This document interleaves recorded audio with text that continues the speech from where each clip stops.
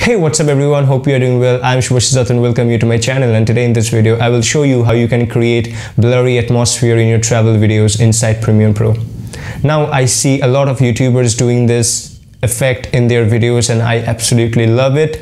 I recently learned it and I'm just so excited to share it with you guys. So once you're inside Premiere Pro, make sure to make a copy of this footage, and you can do this by holding Alt or Option and then drag it.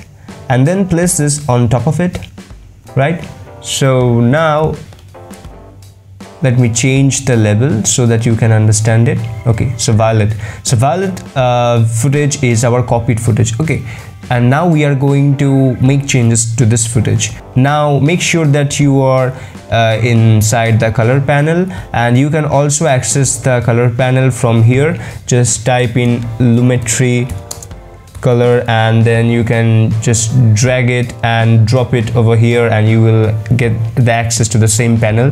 Okay, anyway, so under the RGB curves, what we are gonna do is we are going to select the highlights in this copied footage, and you can do this by dragging the middle of the curve to extreme bottom. Now you can decide how much highlights you want to select.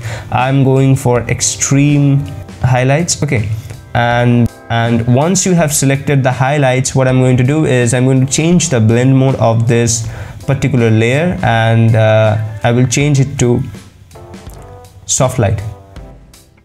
So once you have this effect, what we are going to do, we are going to put a Gaussian blur effect on top of it. But before this, you can also adjust how much opacity you want to have in this layer. In this case, I'm going for I think 80 is good for me. Now yeah, just come to this effect section, and Gaussian blur is already selected, and drag it and drop it on top of your footage, and then come to this option, and here you will see that there are three options provided: horizontal and vertical. I am going with the first one, but you can play with these options according to your style, and then increase the blur, and you will see that only the highlights section that were selected in our copied footage are getting blurred and giving you this nice blurry effect in your environment.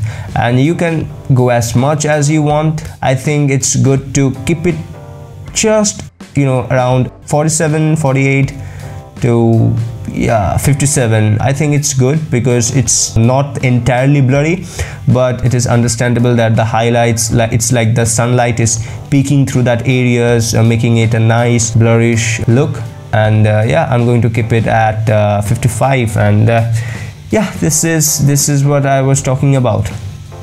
This is nice blurry look. I think this video is very dark for you to understand. I should have gone for more lighter tones, but you get the idea.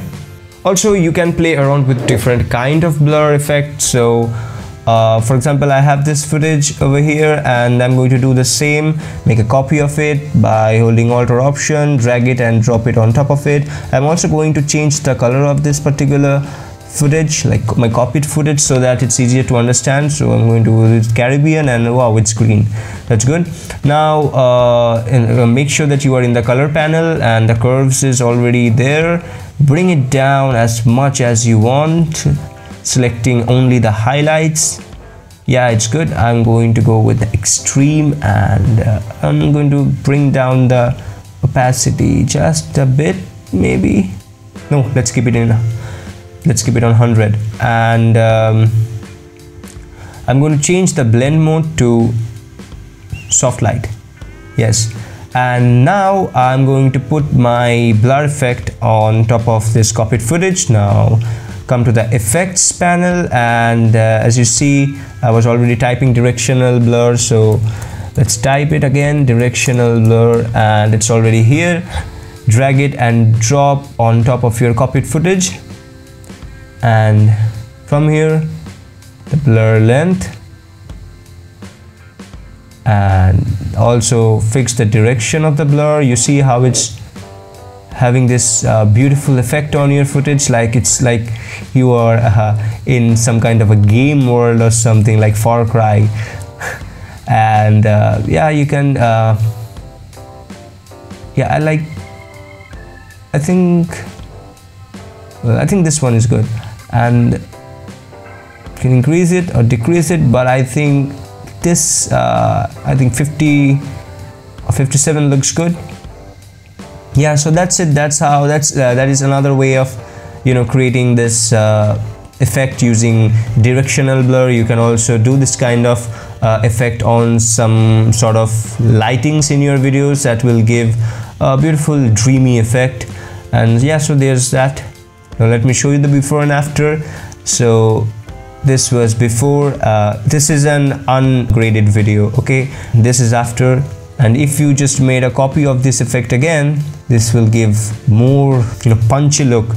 Decrease the opacity of this altogether. Yeah, see, more punchy gameish look. And that's it for today, guys. Hope you have enjoyed this video and found this video helpful. Now I know that I might be late in making this sort of tutorial videos, but I also think that there are some beginners watching this video who might get help from this sort of tutorial videos. And you know, I'm also a late learner. So that's it for today.